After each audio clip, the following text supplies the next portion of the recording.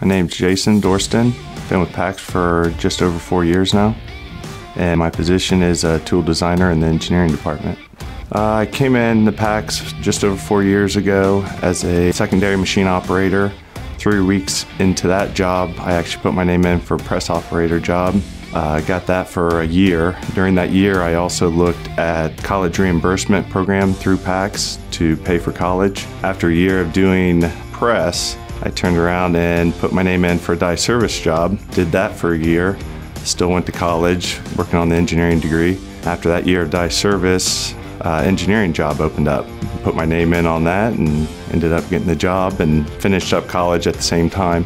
So I've been in engineering for about 2 years now. For the college reimbursement, you just have to keep a C average, and then when you bring in the report card, they'll reimburse your books and the college tuition 100%.